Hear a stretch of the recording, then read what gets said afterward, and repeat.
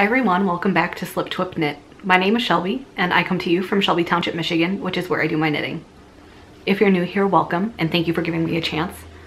And if you're a returning viewer, thank you for coming back. I appreciate you giving me an opportunity to make up for any mistakes I have made in my last however many episodes. First dumb. So for those of you who are new, and I say this in almost every episode, and eventually I may not, my name is Shelby. I'm from Shelby Township, Michigan. Local nickname for Shelby Township is Shelby Twp or the Twipp. So I'm Shelby from the Twipp on most of my social media, and I wanted to incorporate that Twipp element into the name of my podcast, which is how I came up with SlipTwpKnit. It's a mashup of Shelby Twp as well as the knitting decrease stitch slip knit. So again, thank you for coming back. I really appreciate it. This is going to be a short episode. I've had only short episodes lately and I feel bad about it, but I'm only working on like one thing at a time. So this is good. I'm hoping that this added concentration on one project at a time is going to help me knock out some projects in 2021. As you may know, this year being a new year, and at the end of 2020 I decided I was not knitting any socks at all this year, and that actually has been kind of hard because I keep seeing some very pretty socks on Instagram. Thank you. So anyway, it's been quite hard, but I didn't knit anything but socks in 2020, and I want to focus on other things I want to make this year, just because I know that socks are my comfort zone, and if I have a pair of socks on the needles, that's all I'm going to work on. So I'm just trying to eliminate the socks temporarily, only for a year. In 2022 I will knit as many socks as my heart wants, but right now I am trying to focus on other projects, and so I have a whole list of things I want to work on, including a make 9, and actually, now that I'm thinking of it, I should run through that with you guys, just to kind of add some stuff here, or maybe I won't do it now. Maybe I'll do it at the end of the episode, because I do have one whip on the needles right now, and if you are a returning viewer, you will recognize this. I recast on something that I had previously ripped out, and this is my Deseki cowl. This is a cowl pattern by Thea Coleman, also known as Baby Cocktails, and so this is kind of an homage to 2020, which is really a nice way to ring in 2021, is paying an homage to last year. During lockdown, at the beginning of lockdown at the very least, I drank a lot of Deseki. That's that is a beer I drink normally, but we had a lot of it in our fridge at the beginning of quarantine, and I slowly made my way through that whole case of Deseki. But I knew, because Thea Coleman had a cowl pattern called Deseki, I wanted to do it, and I also wanted to do it in a green yarn because the Deseki bottle is green, or at the very least the Deseki lager bottle is green. It's not the same green, but it is green. So here, I mean, there's not a whole lot here. I'm probably 8 or so rows in, but that's what it looks like so far. This cowl is, I thought when I started it last year, I thought it was going to be a challenge, but I don't know if you up until last year I had a love-hate relationship with cables, and I really do love cables now, and I was excited to cast this on because I did really like cables at the time. But if you are a returning viewer, you may remember that I wasn't happy with the size of the cowl when I was working on it. I was working on it on a size 5 US needle. The pattern does call for a size 7, but my gauge does tend to be on the looser side, so I sized 2 needles down, but I wasn't happy with the size of it, and I don't want to go all the way up to a 7 because I'm sure this is gonna block out some too, but I'm working on it on a 6 right now. The yarn I'm using is Berroco Ultra Alpaca in the color Peat mix, and it's just a really nice green. I love green. Green is one of my favorite colors that I can wear, that I do wear. And I don't know, like I said, it's not, I mean, there's really nothing here to remark on, but I'm excited to keep working on this, and I'm going to keep working on it. And it's really nice too this time because I have an iPad now, and I can keep my knitting pattern on my iPad rather than resting my laptop on my lap the whole time I'm knitting, or trying to look up the pattern on my phone and having to zoom way in. So I'm hoping that this will be a very pleasant, and I mean, and it was a pleasant pattern to knit on last time. I just wasn't happy with the size, but hopefully this time having access to an iPad, which is very lightweight and portable, and also a decent size, it's not gonna be a pain in the you know what to be looking at the pattern. So that's where I'm at with this, and this is currently my only project. But that being said, this is also a project on my Make 9 for 2021. And I'm gonna move over a little bit so future Shelby can add some text here. But I do have a Make 9 for this year, and I'm trying to remember it offhand. So I'm gonna be fudging it, but you know what, that's fine. If something that's not on my Make 9 gets onto the Make 9, I guess I'm just adding something, and I will correct in a future episode. So first things first, on my Make 9 for this year, we have the Doseki cowl, which I just talked about. This is a cowl by Thea Coleman, and I think anybody who is familiar with Thea Coleman, you see she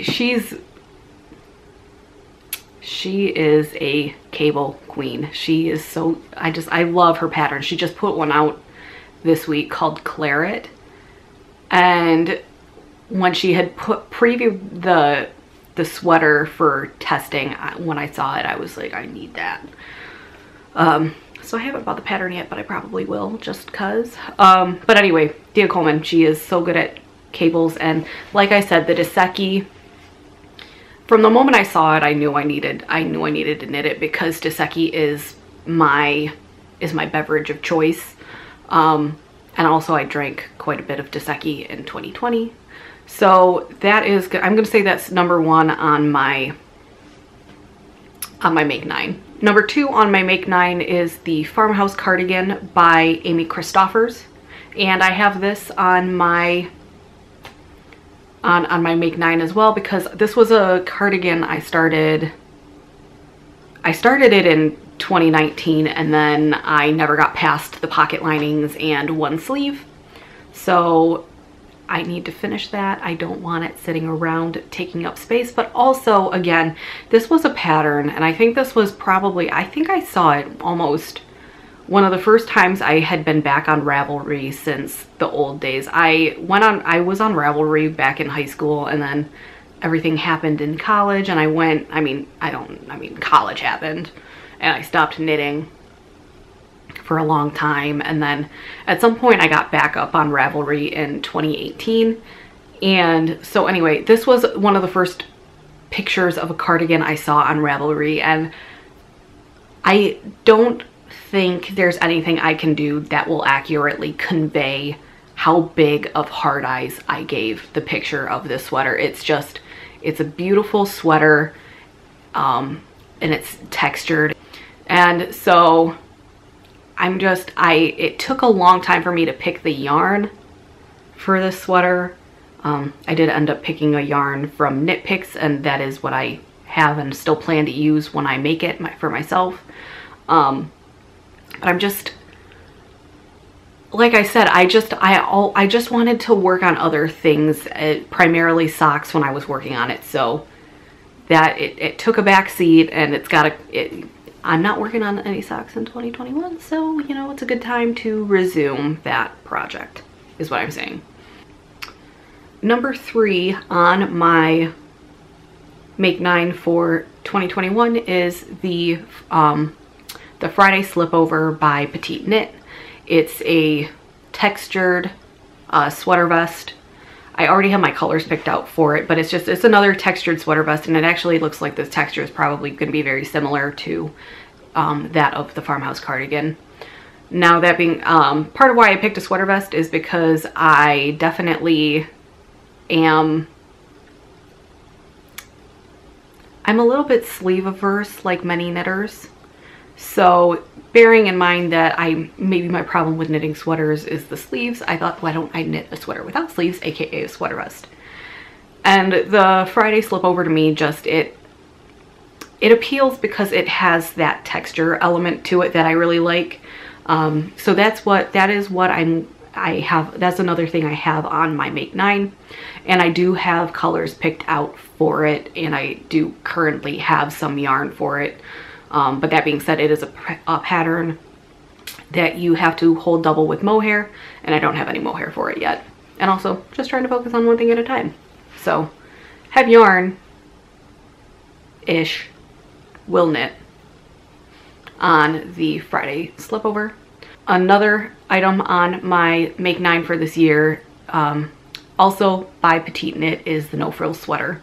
Now, I know that the No Frills sweater was very controversial for a while and may still be, but this was another pattern that I saw early on in my Ravelry days, and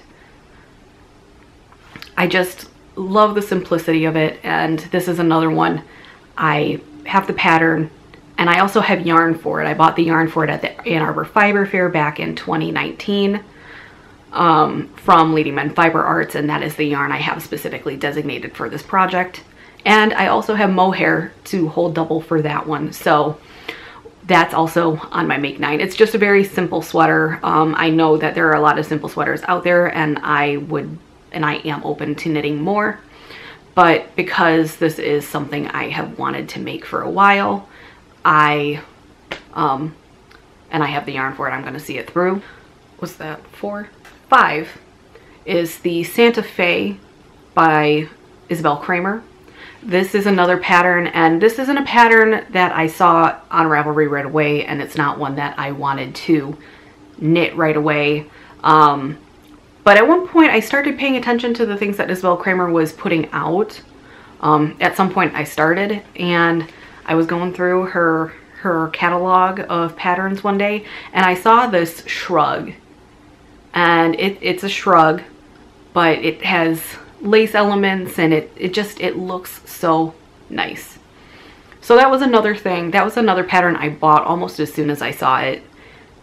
But this is another problem with me for sweaters. I never know, actually for most knitting projects, I never know what color I'm looking for until I find it. You know, I'm not gonna just, for me, I am very particular about the way I want something to look. Now, that being said, I knew I wanted to knit the Santa Fe, and I went through a lot of colors. I wanted to do it, I think it would look stunning in brown. I think it would look really stunning in blue. I was looking at like a powdery blue color for it at one point. I think it would look amazing in pink, but pink's not a color I don't think I look very good in pink. So I eventually did find a color, and it's a green, which was not previously on the table. But I do have a green color for it, and I have yarn. I can't remember if I need 4 or 5 skeins of yarn for this particular project, but I do have 4 skeins, and if I need a 5th, I know where to get it. So that is on my Make 9 for this year as well. And I saw something about maybe a make along in March that is focused on the color green, so that might be when I start working on it. I haven't decided. Also, a shrug might be a good idea for spring, so who knows. So I have 5 out of 9, and I definitely picked out 9. Number 6, the Bandana Cowl by Pearl Soho. And I wanted to put this on my list because I wanted to have something that would be relatively simple and quick on my Make 9 too, because I do have some pretty ambitious projects on it. The bandana cowl is by Pearl Soho, and on Ravelry the pattern is in Italian, and that doesn't work for me because I don't speak Italian. But I do know that you can get the pattern in English on the Pearl Soho blog. So that's ultimately what I'm going to end up doing. And I do have yarn for this. I have a yarn from Lolo Did It's Downton Abbey Yarn Club. And so that's what I'm going to end up doing. This is a bulky weight project, so I'm just going to have to hold the yarn like triple while I'm working on it. And I officially cannot remember anything else on my Make 9, so I made it through 6. I'm gonna go look at what I wrote down for the other 3. I'll be right back. I found it. So thankfully I write stuff down because sometimes I need to, and I put my Make 9 in my planner for this year along with the rest of my goals. So anyway, I remembered, I did remember I haven't added anything extra in yet. So going ahead and kind of getting back into my Make 9, starting with 7. 7 I'm gonna say is the, well, I'm not gonna say, I have it written down again. But the number 7 is the Felix cardigan, which is by Amy Christoffers, again, Savory Knitting. So my friend Kelly from Miss Kel's Crafty Podcast wants to do the Felix pullover, and I'm not against pullovers. I like cardigans a little more, I think, and I also think I need more cardigans in my wardrobe. So that's why I kind of picked the Felix cardigan. That being said, I also have yarn for this project specifically. I bought a sweater quantity specifically for this project once I decided I was going to do it, because when I saw this yarn, it told me it wanted to be a Felix cardigan, so then I had to buy it. And the yarn I bought is from Dragon Horde, and it is in her, it's on her BFL base, and which is a worsted base, and it is in the color Fox Demon. This was a color she released over the fall, and I had such a hard time getting my hands on this yarn on a sweater quantity. And I remember I emailed her a couple times to say, oh, hey, do you know one? I know that, because, you know, with COVID, suppliers for yarn dyers, they were having a hard time getting their hands on wool apparently. But anyway, I remember emailing her and saying, I know that it's hard to get your hands on wool sometimes. Do you think that you'll be getting your BFL base in soon? And will you be dyeing up more Fox Demons? So it took a little bit of an exchange of emails, but excitingly, I did get my hands on an order of the Fox Demon in the BFL base. So that is what's going to be my Felix cardigan when I get around to it. So that's happy. And I'm wondering, because I'm working on I have plans for a cardigan, another cardigan by the same designer. And I've even started that cardigan, but you know, it took a back seat. So regardless, I'm wondering if the construction of the Felix cardigan is going to be very similar to the construction of the farmhouse cardigan. So I haven't read the pattern yet, so maybe I should do that, but we'll see. And hopefully I'm going to be working on that, I think, because the Fox Demon is such a pretty color. And something's in my eye. I'm sorry. If my right eye is being funny in this video, it's because I think I have an eyelash poking me. And it's not very fun. But anyway, that Fox Demon is such a pretty fall color. I'm hoping I can work on it. I can work on the cardigan this summer and have it ready for fall, because it would be perfect for fall. Last 2 of my Make 9 for 2021. Number 8, the Boston Streets hat by Joji Locatelli. I've never knit a pattern by Joji before, but I love the way the Boston Streets hat looks. I think it's very pretty. I like the brim. It's got some cable-y looking stuff going on. I don't have the pattern, so I don't actually know what's going on with it.